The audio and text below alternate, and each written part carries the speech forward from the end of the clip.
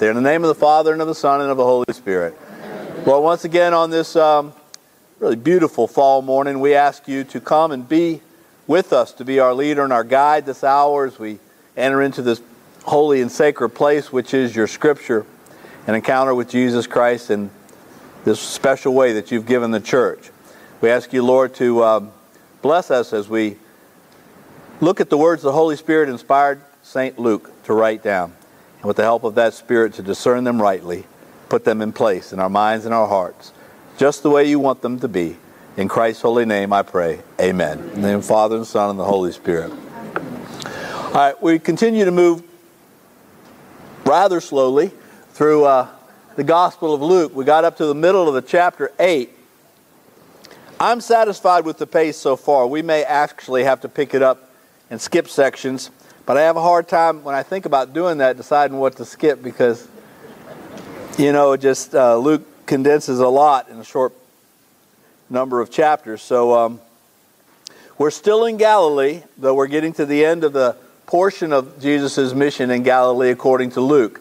And in chapter 9, we're in chapter 8 now, but in the middle of chapter 9, he will begin the journey to Jerusalem, which is going to be about 10 chapters in Luke.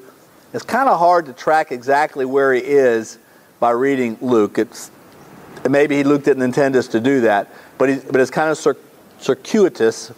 But he is going to go through Samaria, and that's significant. But we're not quite there yet.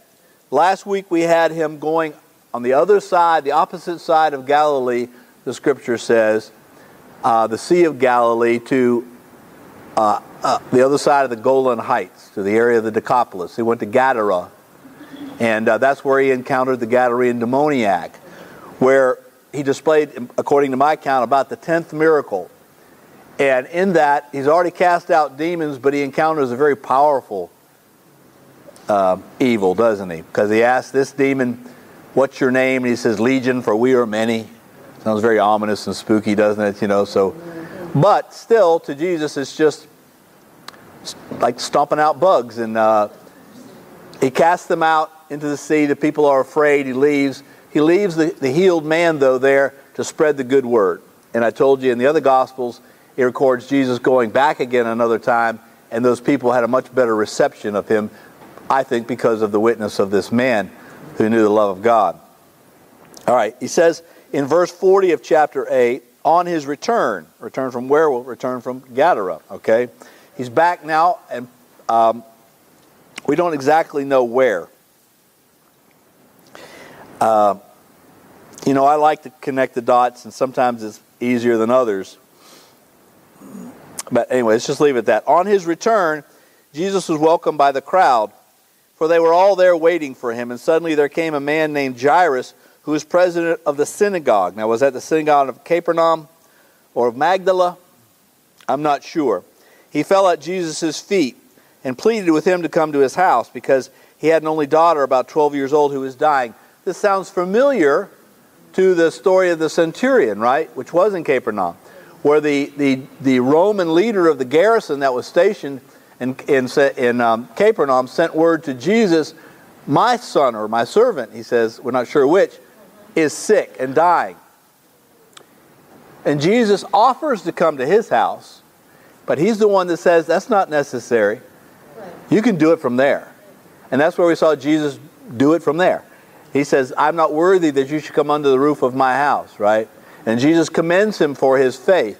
Now Jairus, who's the head of the synagogue, also has a sick child, but he asked Jesus to come there. So I think that's significant to point out. And Jesus is going to go. The two men were different, though, because the man that said, "Don't bother coming," like you said before, he knew he could tell people, "Go and do that." Well, he said, "Look, if I have the authority to command men to do whatever I want, then you certainly have the authority to over sickness and death." But that's, he believed that, but Jairus evidently wasn't quite there. I think Jairus maybe needed a little booster shot to his faith, and Jesus is about to give it to him. Maybe to see it rather than... All right. So on the way there, we have the woman with the hemorrhage. For the past 12 years, we know from Mark that she had gone bankrupt, seeking doctors, and trying to get well, and she still wasn't well. But Luke just says no one had been able to cure. She came up behind him, Jesus, and touched the fringe of his cloak. Again, Mark tells us she believed, if I can just make contact, even if it's just the hem, one of the little threads hanging down, I'll be healed. And so she does that in a crowd of people. Now, she was not allowed by the law, to do that because she was considered to be unclean because of the hemorrhage. And she knew that. That's why she didn't just come up to Jesus and say, heal me, or hug him, or do anything like that. She says, I will kind of steal one, right? And she did that. And Jesus stops and says, who touched me? Peter says, Master, the crowd's all around you pushing. In other words, everybody's touching you. What do you mean? But this was a different touch. Jesus said, somebody touched me. I felt that power had gone out of me. Now, we've talked about several times something that Jesus is going to make pretty explicit now. I've told you that a lot of his healings were coupled with what he wanted them to understand about his superior spiritual authority and power. Because they all have been taught that even the holiest men, if they encountered or touched something that was unclean, blood or a dead person or a tax collector or a sinner or a person with leprosy, that what would happen to them? They would become unclean, right? The holiest of them would have to go through a whole series of ritual cleansings, before they could even go back to the synagogue or serve in the temple or whatever, or be with good people again. Right? But Jesus is trying to say, no, there's new wine here. That's why we need new wineskins. And what I'm trying to demonstrate, what I'm bringing into the world that I have and that I'm going to give to you, which will be the next part of what he's trying to teach them, is a power, a grace superior to that which you knew in the old.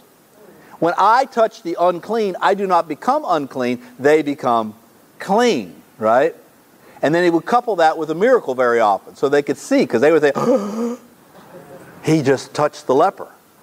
But the leper got healed. So those who were so encased in their preconceived ideas and prejudice would just overlook the miracle, and say, well, no, he can't be from God. He just did something that was against the Mosaic law. But Jesus would say, if you have eyes, see. If you have ears, hear. He was looking for a few people who would go past that and at least say, yeah, but the leper got cured.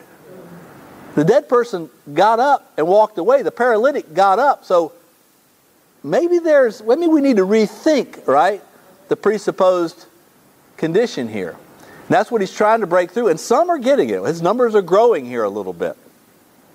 But here he explicitly says, when she touched me, power went out of me. He said it. What I've been trying to say, he's been implying. Now he just says it. He didn't say, wait a minute, I just felt some uncleanness get into me. Somebody cut that tassel off. That wasn't it, did he? He said, no. But a lot of people were touching him, so there must be a way that she touched him that was different from all the people who just wanted to be seen with the rabbi and the famous prophet and teacher, right? She approached him with humility and mostly with faith, right? So somehow the way she touched him was different, because he didn't say power's been going out of me like crazy, just been sparking electricity to all these people touching. That's not what he said, right? Larry? Oh, I'm sorry. Hey, okay. Yeah, good job there.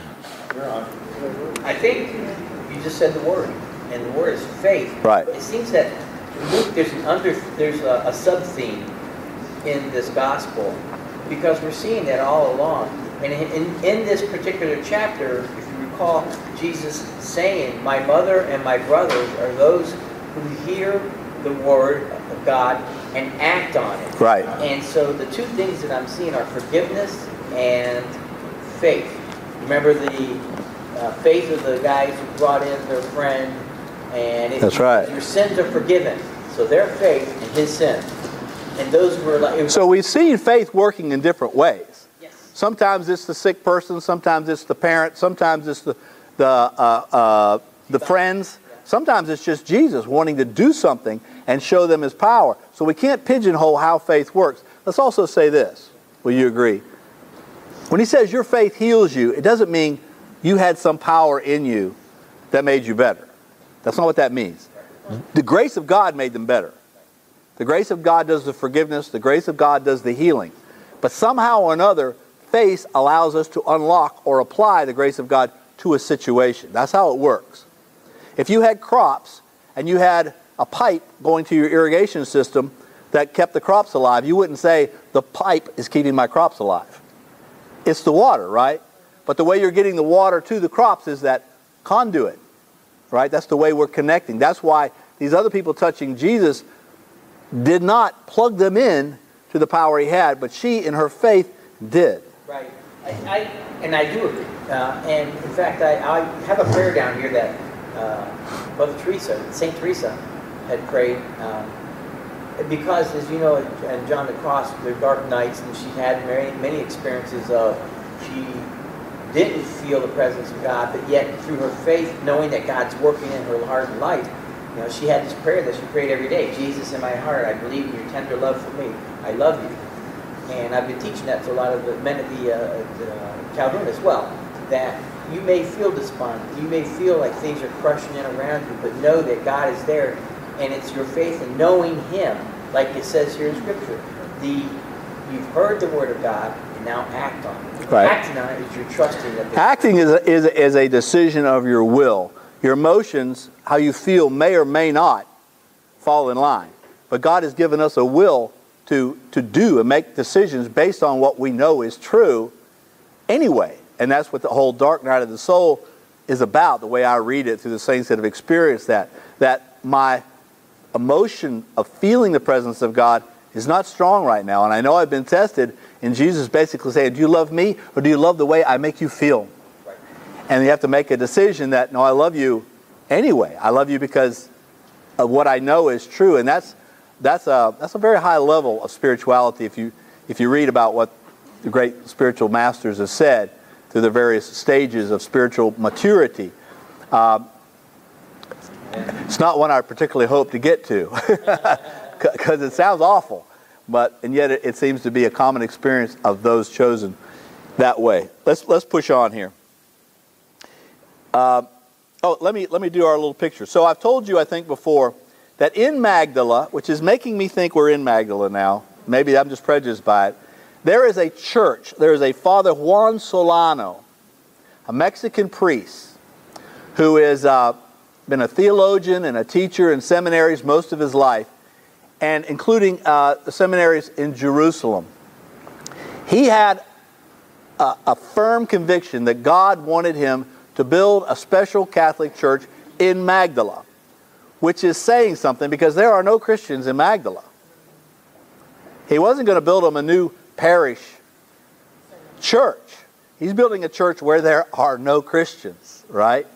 So to Magdala to build this church. The church is now built. He only started in 2005. But there's all kinds of cool God stuff associated with this. He calls it Duc in Altum. Go out into the deep. Go out into the deep. That's his theme. And the only piece of land he could find was actually outside of the modern city of Magdala. Perhaps they didn't want a Christian church right in town, right? But the plot of land he bought when they started digging, found out, was the archaeological site of the original city of Magdala, which they had never found before then, all right? So in addition to the church, he's got this archaeological dig, which is good. He's trying to build also a guest house there, about a 70-room guest house, which is not yet complete. In this church, which is beautiful, run by volunteers, the only Christians are visitors and pilgrims. The only masses that are done there are the ones that pilgrims come with their priest and they do a mass there, right? So the upper church in the atrium is dedicated to the women of the Bible, Old and New Testament. And on the pillars they're dedicated to the various women, and there's one to all the holy unnamed women of the world. So that includes all of you ladies, right? Right. Then in the sanctuary, which is very interesting, the altar is on a boat, a first century boat, on an infinity pool. And the back wall is glass, so the water goes outside and it runs down the sides of the sanctuary too. And the altar itself looks like it's on water. Okay? So that's kind of unusual. All right, and then the crypt, or the lower church, they built into a replica of a first century synagogue, except with an altar in the middle of it, okay? And they found out the stones they uncovered where they want to build it were the original stones of the marketplace of Magdala. So that floor is the floor of Magdala, possibly where Jesus encountered Mary the Magdalene, right? Because it had not ever been, a big basilica has not been built there, a city had not been built on this site. This remained basically uncovered until Father Solano started digging around. So it's really cool. And in this lower chapel, called the Encounter Chapel, he had, I don't remember the name of the artist, on a big wall, probably 10 by 20, he had this picture drawn, and it's of the woman that we're talking about here. And I think he really captured. So, all right. So there's the little woman's hand coming in, touching the hem of the garment, and I love that burst of energy right there. You see that? So you have all these other rough feet around, and if you were standing there, you'd come up to about half the height of this portrait. Okay, so this foot's bigger than you. All these feet are there, and then her little hand coming in and touching the hem of the garment, and the energy bursting, and it's the story we're reading about. And it just knocks your socks off. I mean, in this simple little room, this thing takes up the whole wall, and you're not expecting it. Or I wasn't. I had no idea it was there. We only went there because we were about to pass through, right? Right. And I happened to read about this church, and I asked our guide, "Can we go there?" And he said, "Well, yeah, if I can find it." So we went and found it. And now he's doing it. I think he's taking everyone there, right? Because it knocked his socks off too. So it was really gorgeous. That's one of the gifts of pilgrimage, the unexpected finds. So there's that. And Father Ray, who was with us, said, we need a copy of that for our reconciliation room. So that's where it hangs. That's why I just went and got it. I better put it back. And hopefully I won't drop it and break it along the way. Yeah. All right. So I just thought that was a nice visual aid for you today. But it's just a beautiful place. And it depicts, I think, captures a beautiful event that's in Luke and Mark. I've seen that picture before, but never thought of it as the lady touching. That's what it is. That's what it is. And I wish I knew the artist's name, but I don't. I'm usually better at it than that, but I think he's tucked away in the frame somewhere. One of the things you notice when you walk in the front door, the first room here on the left, is the healing of Jairus' daughter. The bed is there, the girl is laying in the bed, Jesus is there. So Father Solano thinks Magdala, and it kind of makes sense if you want to just follow the topography of the rest of the story here going forward. Maybe it was, maybe it wasn't, but it doesn't say. So, but he thought, and it works for me. You know, I love it when I found somebody that agrees with me. Every now and then. And I said, yes, he put it in Magdala, because that's what I think. All right. Now, he's going to have the first training mission, the next event. No, wait a minute. I forgot the healing of the woman. While he was still speaking, when he said, your faith has saved you, go in peace, someone arrived from the house of the president of the synagogue. We forgot about him. He said, your daughter has died. Do not trouble the master any further. But Jesus heard this, and he spoke to the man, the president of the synagogue, who was with him in the crowd, right? And he says, do not be afraid, only have faith, and she will be saved. Now, he had just seen the woman healed, and Jesus says, your faith saved you. So I think maybe that was a little energy drink he needed to boost him up, right? Because otherwise they may have come and said, your daughter died. He may have thought, oh, we were too late. I failed. But Jesus says, no, have faith, and she will be saved too. Just put it together. All right? When he came to the house, he allowed no one to go in with him except Peter and John and James and the child's father and mother. They were all crying and mourning for her. But Jesus said, stop crying. She is not dead, but asleep. But they ridiculed him, knowing that she was dead. There's no pulse. There's no breathing. She's blue. We know what's going on, right? They ridiculed him. But taking her by the hand, he touched her, right? And said and spoke to her, child, get up. Tabitha cum, it's in the other scripture. And her spirit returned, and she got up at that very moment. Then he told them to give her something to eat. Her parents were astonished, but he ordered them not to tell anyone what had happened. Child, get up. By the way, I missed over a very important point. When the woman, trembling and afraid that she was going to be stoned to death because she'd been busted for breaking the law, approaches him, how did Jesus... she said, well, I got my healing. Now I'm going to get paid. At least I'm going to get stoned to death well.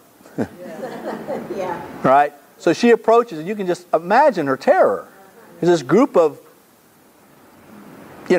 men in good standing, and she's just broken the law. They all know it. She knows it, and she's done it willfully. Well, how does Jesus address her? Daughter. Right. My daughter. Right. Not woman or anything like that. He wants her to relax. He says, daughter. And I think that that's gold, right? Your faith has saved you. Nobody's stoning you here to death. You didn't steal anything from me, right? I was hoping you'd come up and touch me. That was yours. Your story's going to be recorded for perpetuity. And I wanted all these people to see why they were touching me one way, you touched me another way, you're healed. All right? Good work, daughter. All right? I love that. All right. All right, so now he hears the child, and this is yet another miracle. Now he's raised somebody, the second person from the dead. Okay? All right. Now we get to the mission of the 12. Jesus is going to now do something totally new. He's been demonstrating his authority over storms, over sin, over devils, over sickness, over paralysis, over leprosy. Right? But now he's going to start giving it away. It's new. Right? Stage one is you have to believe I've got it. Now if you can believe it, accept it, I want you to understand I'm going to delegate this power to you. First to the 12. Later on he's going to give it to even more. In this chapter actually. All right. He gave them authority over devils and to cure diseases. And he sent them out to proclaim the kingdom of God and to heal. And he said to them, take nothing for the journey, neither staff, nor haversack, nor bread, nor money. Do not have a spare tunic. Do not worry about your next meal, where you're going to stay, if you've got the right clothes. Nothing. I want you to be utterly, totally dependent on God. Because if you succeed, I want you to understand it's only because of that. Whatever house you enter, stay there, and when you leave, let your departure be from there. As for those who do not welcome you, when you leave their town, shake the dust from your feet as evidence against them. That's great advice. He's going to tell the 72 to do the same thing. He's not going to say everywhere you go you're going to hit a home run. Mickey Mantle struck out a lot. Okay? But he had to swing. All right? He said, I want you to go out there swinging. And if you go into a village and they're not interested in you, don't sit there and why? Sit there and they didn't love me. I failed. Oh, I'm such a loser. Why don't they want what I have? Just shake the dust off your feet and move on. That's what Jesus said, right? He's going to do it himself, actually. All right, so he sent them out. While he's waiting, there's this little interlude here. Meanwhile, Herod the Tetrarch had heard about all that was going on. Another reason I think he's down in Magdala, because Tiberias is only about a stone throw half a mile, maybe a mile further down the coast. He's in Herod's backyard. Herod hears about this guy. Now, we don't get from the scripture that Herod is necessarily antagonistic towards Jesus. He's curious about him. You know, when Pilate, they bring him to Pilate, and Pilate has him in custody, and he hears that Herod's in town for the Passover, he sends him over to Herod because he heard he's from his territory, one of his citizens, because this is part of Herod's little chunk of land. And then Herod questions him, and he wants him to do some tricks. And then when Jesus does it, he sends him back. But he doesn't say, crucify him. It doesn't look like he's necessarily looking for a Messiah. He wasn't a Jew, by the way. Right? He just hears there's this, what they call a prophet, these superstitious Jews, doing all these tricks. I'd like to see some myself. But we don't get that he's particularly worried about. He wasn't really worried about John the Baptist. He didn't like that John the Baptist spoke badly about him being in an incestuous affair with his brother's wife. But John the Baptist was executed because the brother's wife didn't like it. But Herod seems to be kind of a ambivalent, passive, aggressive milquetoast, actually. So, all right. So anyway, Herod had heard about all that was going on. He was puzzled because some people were saying that John had risen from the dead. Others that Elijah had reappeared. Still others that one of the ancient prophets had come back to life. That's kind of the scuttlebutt that's going on out there, right? But Herod said, John, I beheaded him. So who is this that I hear such reports about? And he was anxious to see him, but not anxious to kill him. Right? By the way, how would we know that's what Herod was thinking and saying in his inner court? There was a clue in the previous chapter. Because actually he didn't like it from the beginning. No, he didn't. But how do we know Herod's attitude? How do we know he made these comments here? That's right. When they mentioned the women that followed Jesus, one of them was Susanna, wife of Chuza, who was in Herod's court. So it looks like Susanna and maybe Chuza, two people in Herod's court, were believers. So just, that was mentioned, maybe for a reason, so we can answer that small question, which matters to maybe not many. But there it is. That's the answer, I think. They just told us that some in the presence knew Herod. They were in his court. They worked for him. And Herod evidently didn't have a big problem with it. All right. On their return, now we're talking about the 12 he sent out. The apostles gave him an account of all they had done. Then he took them with him and withdrew towards a town called Bethsaida. Towards Bethsaida, for my journey topography to work, they were going towards Bethsaida, which means just going east, but I don't know if they made it there, where they could be by themselves. But the crowds got to know, and they went after them, and he made them welcome and talked to them about the kingdom of God, and he cured those who were in need of healing.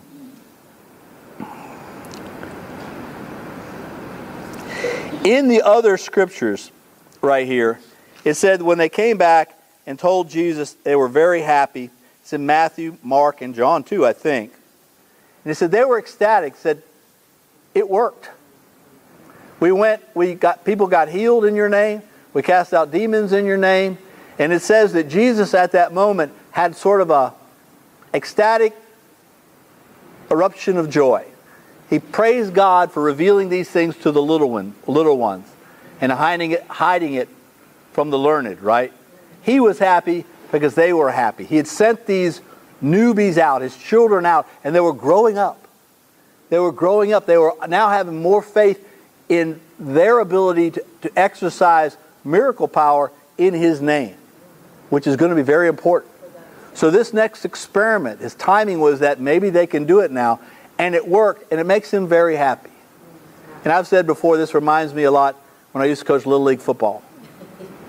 And we would practice and practice and practice, especially the new little guys, just teaching them some fundamentals, and they don't have all the confidence in the world. They act like they're the greatest football player in the world, but they actually don't know. And then we would go out, and my team's always won, so we would go out, first game, and we would win, and they would just be so excited. It worked, Coach, it worked. You said we'd win, and we did, and it would just make me so happy. And so I think of that, and I like the fact that Jesus was happy because they were succeeding. Took one for the team. Right. He's a good coach. He's a good father, actually. Right. That was good. All right. All right. So they go off. They're going to have a debriefing, maybe a retreat. At least they think they're going to a secluded place. And here's the people find him, and this is where he has Matthew's account of the multiplication of the loaves and the fish, which is in all four Gospels. One of the few stories that's in all four Gospels. The 5 loaves and the 2 fish. He takes all that they have, breaks the bread, distributes it, and there's way more left over than they even started with. All kinds of Eucharistic imagery here. Okay? It's hard to point down from the Gospels, though, exactly where that happened. But anyway. So he does. We can agree it's still on the north shore of the Sea of Galilee. So that happens here. It's significant. People say, why did he ask for 5 loaves and 2 fish? Or why were there 5 loaves and 2 fish, not 4 loaves and 6 fish? Or, I said it's because of what they had. I mean, I'm just that simple. He wanted them to take inventory. He wanted to know, what do you have? And they said 5 loaves and 2 fish because that's what they had. And then he asked for all of it. I think that's important. It was not going to be enough, and he didn't need any of it to do what he was going to do, but he wanted them to give him all they had, and in exchange he gave them pressed down, shaken together, running over, abundance return, right? I think that's the deepest theological message here. He's also trying to set them up for the Eucharist, which in John would happen the next day, the bread of life discourse. Luke skips over that. He now takes Jesus to an event that we know in Matthew happens at Caesarea Philippi. Caesarea Philippi, in Israel, there's a little, what do you call it, isthmus? A little part of land that sticks way up at the top, in the northeast corner of it. At the top is Mount Hermon, and Caesarea Philippi is at the foothills of Mount Hermon. They're not really letting tourists go there much anymore because on the left side of it, the west side of it, is southern Lebanon, which is somewhat unstable sometimes, and then on the east side of it is Syria, which was a hotbed of violence. So I got to go there one time, but this last time they wouldn't let us go that far north, up into that area. So they're up in that area, Mount Hermon, and Caesarea Philippi, now they're in the kingdom of Philip, and Philip had built a temple to Caesar, kind of a kiss-up, he's in power because of the Roman Caesar, right? So he built a temple to Caesar, the god, and he called it Caesarea Philippi, because he also had a summer home for himself there.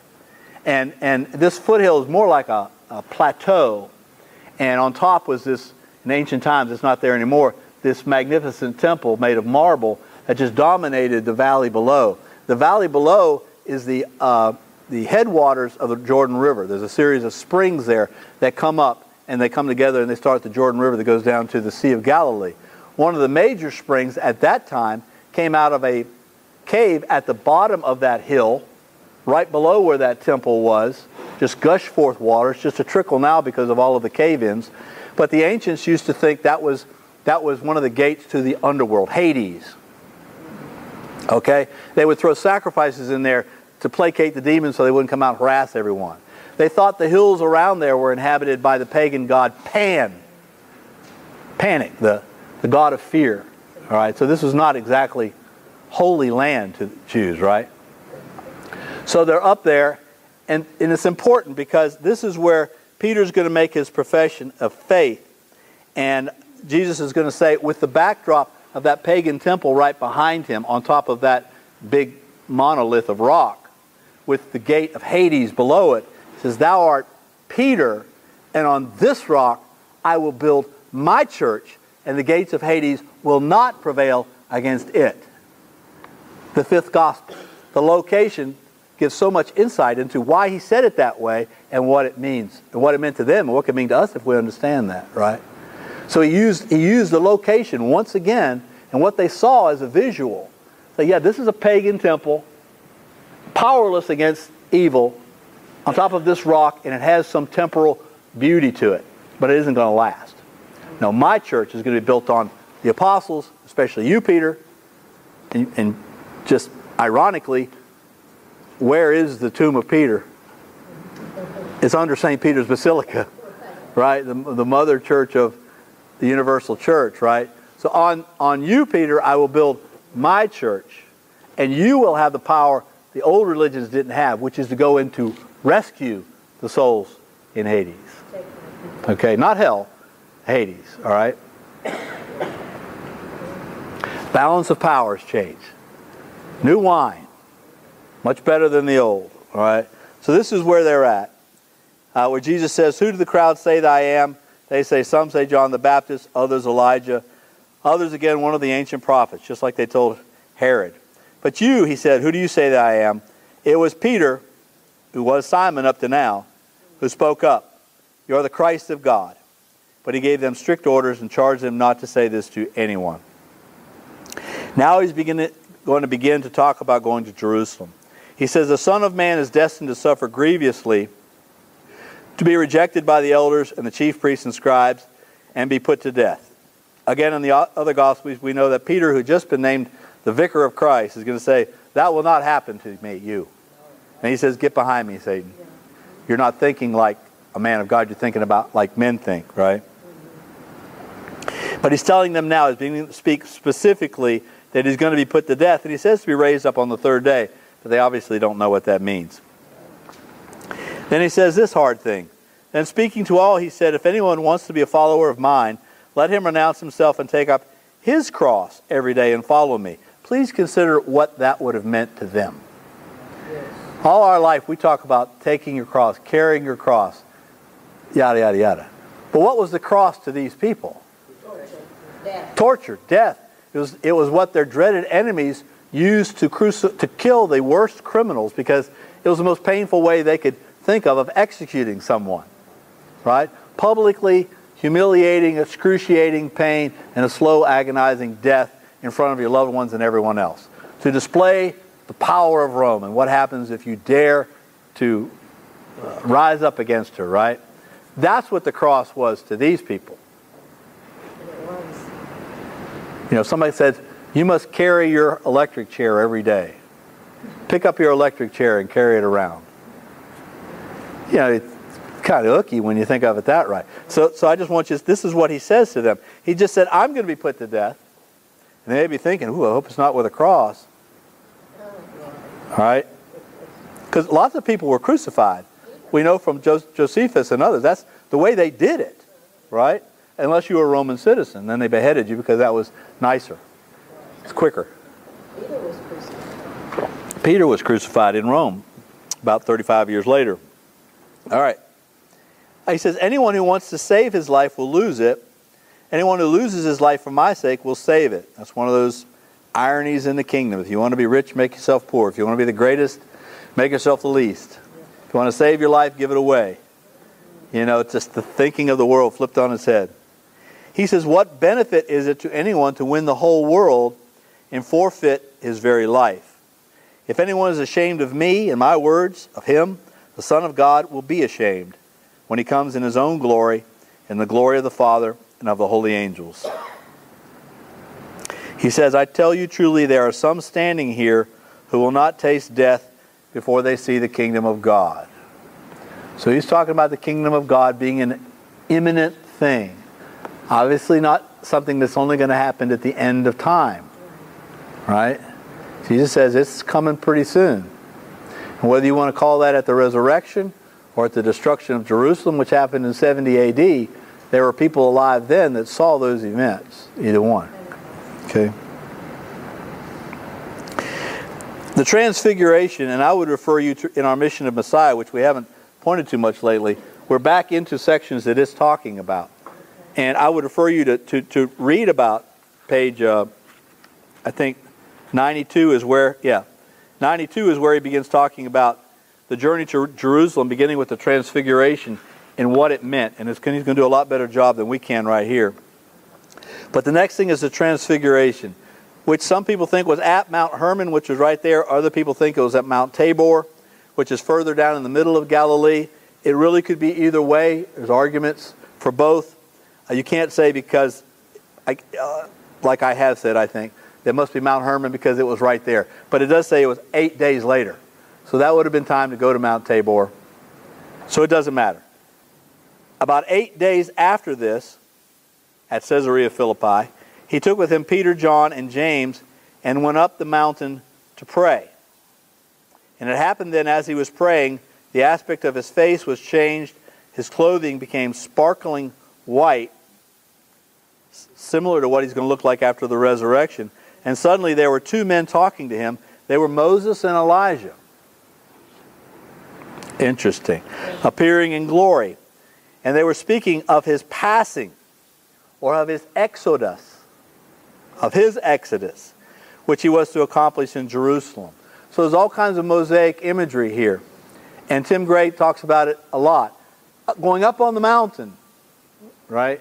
And they're seeing Moses, for one, to talk about his own exodus, his way out of. And his way out of is going to be going to Jerusalem and his own death. right? But he's having this executive committee meeting. So Moses and Elijah. Moses, a lot of theologians would say, represents the law, and Elijah represents the prophets. All of those things that spoke about Jesus in the age of anticipation. All right? Also, two people that, if you read carefully, we don't know what happened to their bodies. And I always like to point that out. In the book of Jude, it refers to an apocryphal book called The Assumption of Moses, which we don't have. But it says that Michael and the devil fought over the body of Moses. In the scriptures, we know Moses went up into the mountain to die, but we don't know. There's no grave, right? So we don't know what happened to him. Well, in that apocryphal book, it says Michael came down, won the battle, and took his body to heaven. Not necessarily when he was alive, but took the body there. Okay. Elijah, how do we know Elijah left? Right, because Elisha witnessed it. They crossed the Jordan River, and the chariots came down, swooped him up, and took him to heaven. So I just thought it was very interesting.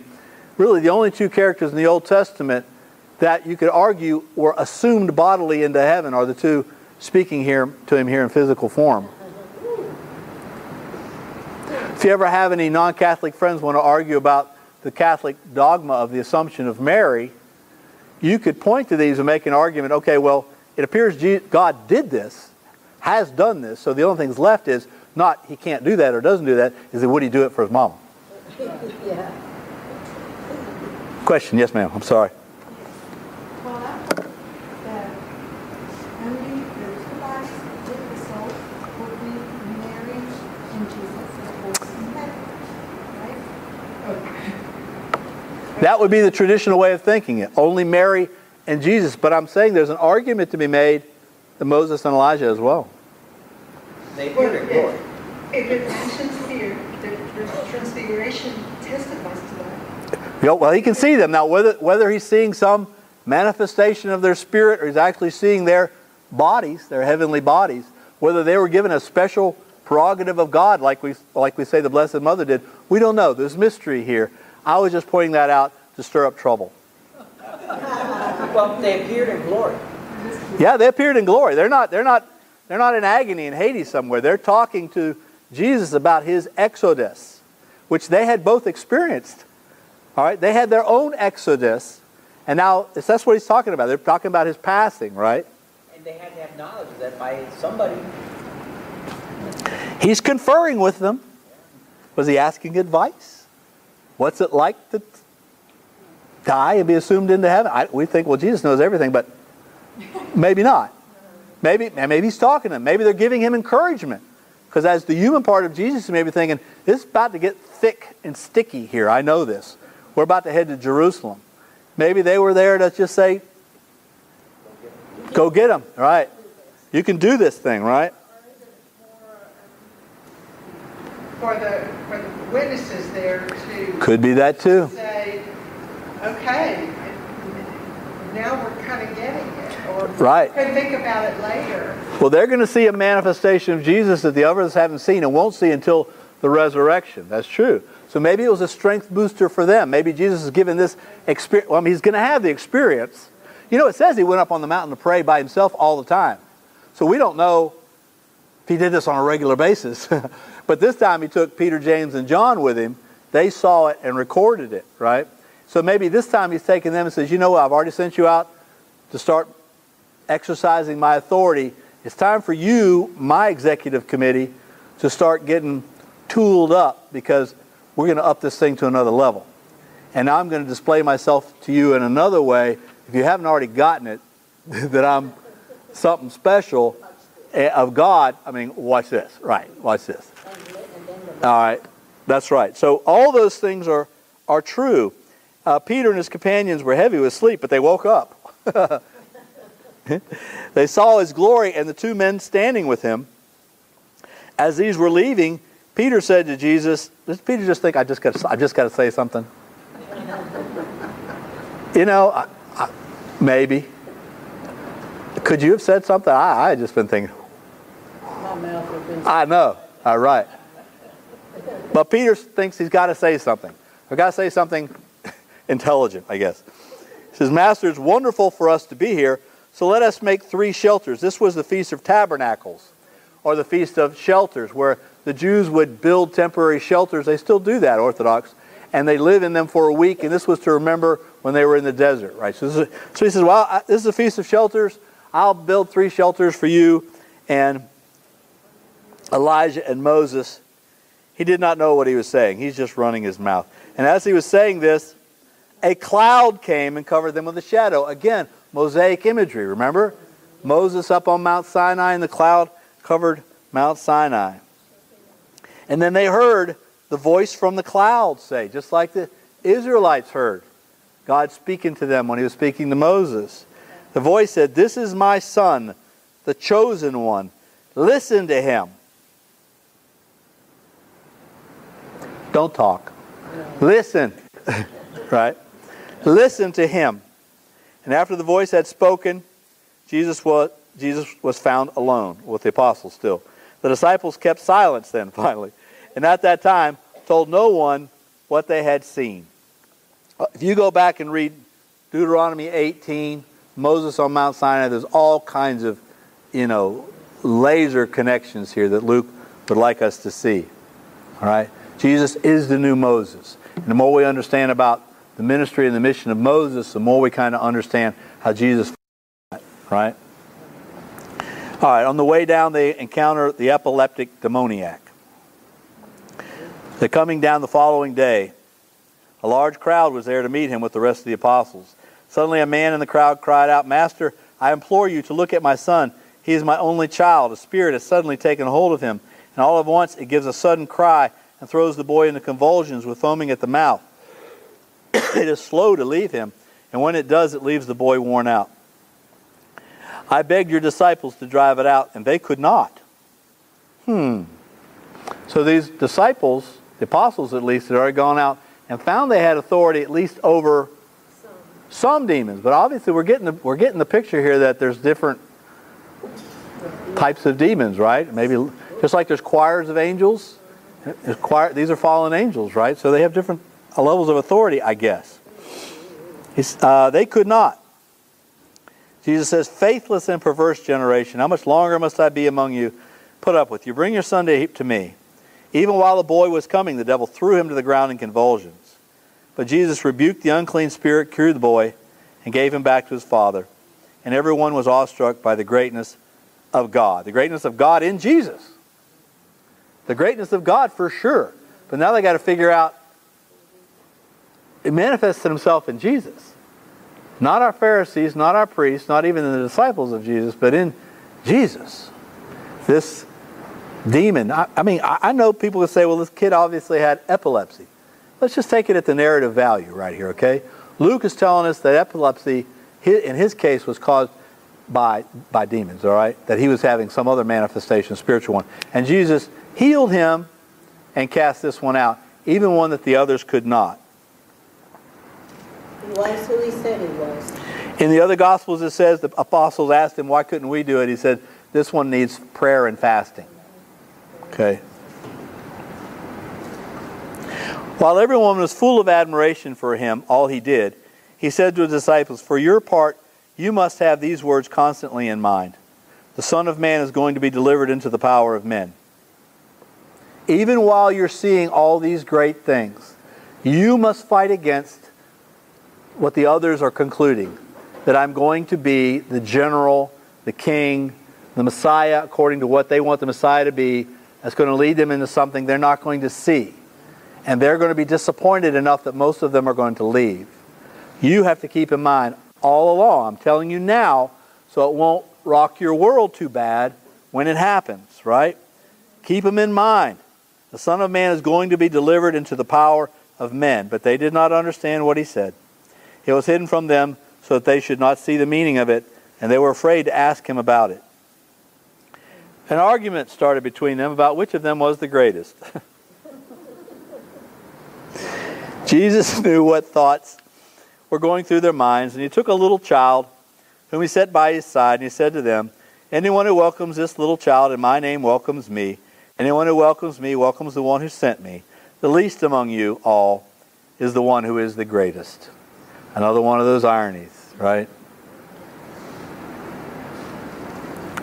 John spoke up, Master, we saw someone driving out devils in your name, and because he is not with us, we tried to stop him. Why? Okay, that's our job. It's our job. Is he jealous?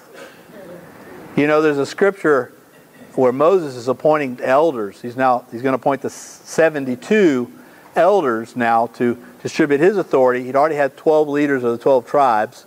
They're similar to what we're seeing here. He decided to have 72 more elders help him along. 70 came to the tent of meeting.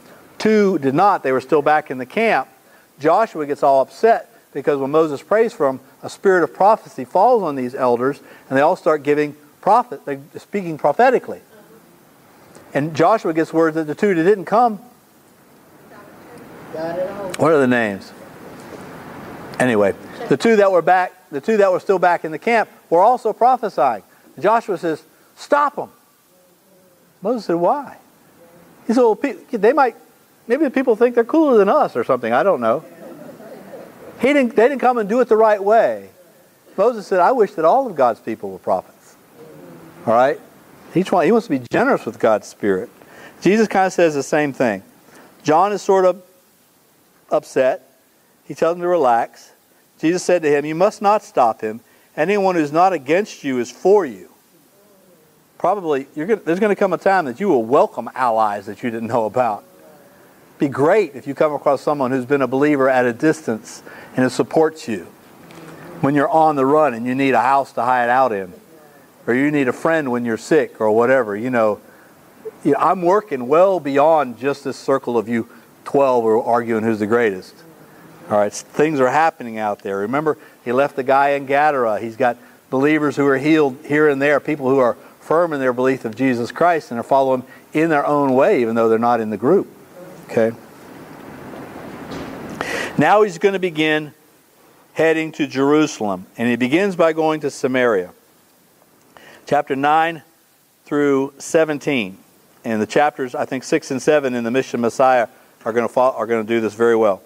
Now it happened that as the time drew near for him to be taken up, he resolutely turned his face towards Jerusalem. That's a phrase that comes from Ezekiel. And Luke wants us to know that. Because Ezekiel was the prophet in the northern kingdom in Samaria that God called to go to Jerusalem with a message. That the Babylonians are coming and the false prophets are going to tell you resist them because God's going to help you. I'm telling you no, this is going to be a time of punishment. You're going to be destroyed. They don't like that. But it says he turns his face resolutely to Jerusalem and go and tell them the time of judgment has come and it's going to end up in your destruction. What is Jesus going to do? The same thing. Same thing. He's going to go and say, your Messiah has come, you've rejected him. All of the prophets' message for all these centuries that you acclaim as great leaders and teachers, you refuse to believe the ultimate message that they had. And because of that, judgment is going to come. We're going to get to the Olivet Discourse, which is in Mark, Matthew, and Luke, where Jesus is going to cry and look at Jerusalem and said, it's all going to be torn down. Which he says, within this generation, which is 40 years later, the Romans come in and level the place. Okay, the temple and everything. Make it illegal for Jews to live in the Holy Land. And basically, not just Jerusalem, but all the towns. Magdala, Capernaum, Nazareth, they're all leveled by the Roman legion, Titus and the legion, because there had been a little rebellion and the Jews succeeded in kicking the Roman garrisons out for a short period of time. Well, the Romans can't have that. I mean, Palestine to the Roman Empire is just this little outback, insignificant territory that is known for kind of religious crazy people, you know. Pilate being made governor there, that was not a cushy position. That would be like a starter position where if you do good, you hope to get a better job later on, right? So them succeeding in kicking the Romans out and claiming they're now autonomous and free, the Romans cannot have that. So Titus is employed, he's in Persia, to bring the Roman legions down in their full force and to come in and teach these Jews a lesson. And not just take it back, but wipe them out. And show the whole world what happens when you rise up against imperial Rome. Right? That's what's going on here. But that was to fulfill the prophecy. All right, so set your face towards Jerusalem, and sent messengers ahead of them. These set out, they went into a Samaritan village to make preparations for him. But the people would not receive him because he was making for Jerusalem. The Samaritans didn't like, well, they were more generous towards the Galileans than they were towards the Judean Jews, right? But knowing they were going to Jerusalem, and their loyalty was in Jerusalem, the Samaritans didn't like the Jews of Judea because the Jews of Judea called them half-breeds. But they were also looking for the Messiah. They also followed the Torah, the first 5 books of the Bible. In their own mind, they were still Israelites. But the Jews, there's now a difference between Israelites and Jews, but the Jews did not consider them to be authentic. They were half-breeds. Right? Because they had been forced to intermarry with pagan and Gentiles and everything. They didn't respect their form of worship or where they worshipped. Mount Gerizim, right? Which is they still live there. Still have a temple there, I think. All right. But anyway, when they found out that that's where they were going, they rebuked him. And they went to another village. We're going to get to the mission of the 72 in 10, which is going to be immediately following, but Luke puts in this story, this strophe here. As they traveled along, they met a man on the road who said to him, I will follow you wherever you go. Jesus said, foxes have holes, birds of the air have nests, but the Son of Man has nowhere to lay his head. Another to whom he said, follow me, replied, let me go and bury my father first. Seems reasonable. But he answered, leave the dead to bury the dead. Your duty is to go and spread the news of the kingdom of God. Another said, I will follow you, sir, but first let me go and say goodbye to my people at home. And Jesus said to him, once the hand is laid to the plow, no one who looks back is fit for the kingdom of God. Hard words from good and gentle Jesus. At least it's clear that he's saying this is not an either-or thing. Right? You need to be all in. That if it's just another line on your resume, this God thing, this Jesus thing, that's not making me Lord. Jesus is saying, I want you all in. There needs to be no other priority. Maybe he's using a little Middle Eastern hyperbole here, I don't know. But the point is very clear what he's meaning when he's talking to these people, right?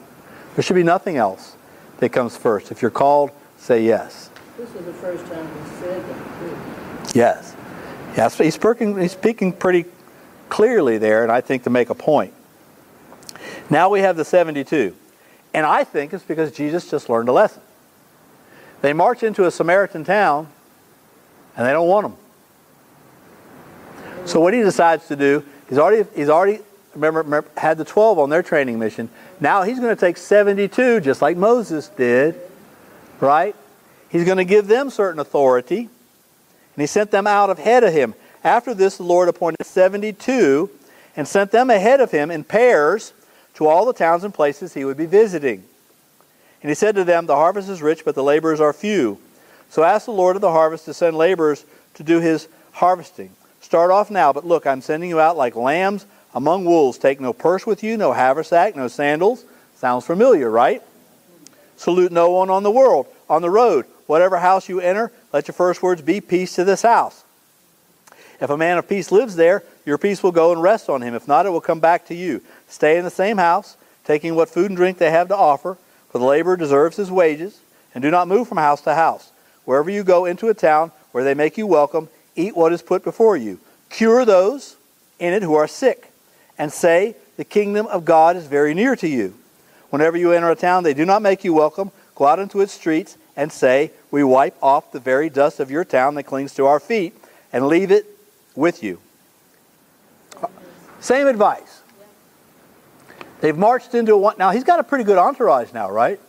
He's got 12 apostles. We know the women that follow him. Now he's going to pick 72 out of the other men. We don't know how many men and women were in the group, so it's a pretty sizable group now. I don't know if they're going to follow him all the way to Jerusalem, but they followed him at least this far.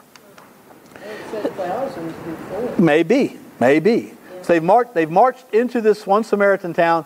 They didn't welcome them when they found out they're going to Jerusalem. I think Jesus decided, you know what? We're going to do this different. 72 of you in pairs, go to this list of towns. This is where we're going to go. And I want you to tell them I'm coming. I want you to cure their sick, cast out their devils, and tell them the kingdom of God is coming. Jesus is coming. He's going to tell you about the kingdom of God. And if they're open to it, just say, be ready. He'll be here in a few days, or a week, or two, whatever. And I think what he was trying to do is prepare the way. Just marching into town unannounced and setting up a tent and having a camp meeting didn't work. Right? So if they get word from a couple of disciples ahead of time that he's coming, you know, it's not as imposing as maybe hundreds of people arriving at the same time. Just messengers. Jesus is coming. The one you've been hearing these stories about. He's coming here and he wants to tell you about the kingdom of God. They say, what's that? So you'll hear. He'll tell you all about it. You're going to like it. Right? Because it's going to include you, which they had not heard from Jewish teachers and prophets. Okay? But he tells them, you're not going to have success everywhere you go either. Right? If they welcome you, good. Water the garden, grow what good fruit you can there. If they don't whine and complain and get rejected and come back with your tail between your legs. Knock the dust off your feet and go on to the next one. Fortunately, he sent them in twos. Fortunately. You know, I always say, you know, if I was one of those ones, I'd be sure hoping I got somebody good. You know? Yeah. All right. So Jesus has begun the journey to Jerusalem. He's just entered into the outer reaches of Samaria, and he's starting a new thing. This is where he says, that I was talking about, by the way. The 72 came back rejoicing. Right. I got my responses mixed up. Lord, they said, even the devils submit to us when we use your name. And he said to them, I watched Satan fall like lightning from heaven. Where was that? The creation, before creation? I was there. The great battle of heaven. I saw Lucifer cast down. I was there. Look, I have given you power to tread upon serpents and scorpions. He's talking about demons, of course, but he puts it in the term of bugs. Poisonous bugs, to be sure. But, you know, a scorpion, even a little snake, as much scary as they are, just stomp them. Just stomp them. This is not you against some massive force. Me in you, it's you against bugs. All right? I have given you power to tread upon serpents and scorpions and the whole strength of the enemy. Nothing will ever hurt you. Yet do not rejoice that the spirits, the evil spirits, submit to you. Rejoice instead that your names are written in heaven. This is when he does it. Just at that time, filled with joy by the Holy Spirit, he said, I bless you, Father. He and God the Father are going to have a Holy Ghost moment. And it happens to him because he's happy, they're happy. I bless you, Father, Lord of heaven and earth, for hiding these things from the learned and the clever and revealing them to little children.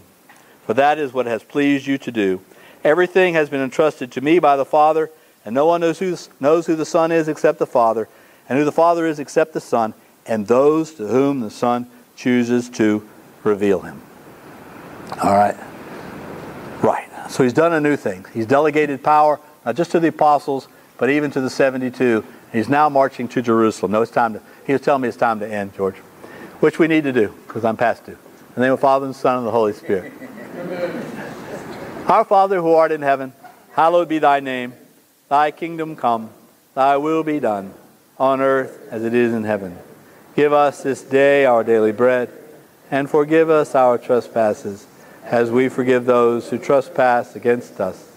And lead us not into temptation, but deliver us from evil. Amen. Saint Jairus, Saint woman who used to have the hemorrhage, pray for us. Amen. In the name of the Father, Son, and Holy Spirit. Amen.